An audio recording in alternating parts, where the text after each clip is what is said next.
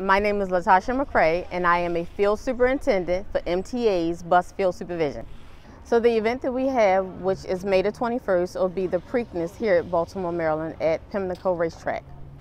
MTA will provide 40 shuttle buses with 40 operators to get the passengers from 3 different locations. Those locations are Rogers Station, the Metro Station, Cold Spring, the light rail station, and Poly Western, the school.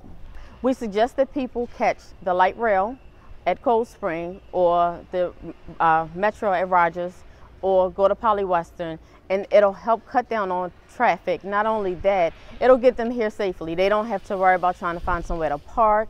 They don't have to worry about trying to get out at the end of the day when the Preakness is over. When the customers come out of the Preakness, there'll be several buses already staged and parked.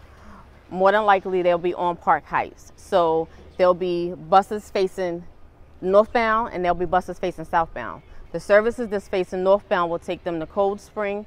The services that's facing southbound will take them either to Rogers or Poly Western. What I like best about working the Preakness is I get to mingle with my operators. I get to mingle with the patrons that are catching our service when they come out of Preakness, before they go into Preakness. I get to mingle with a lot of people.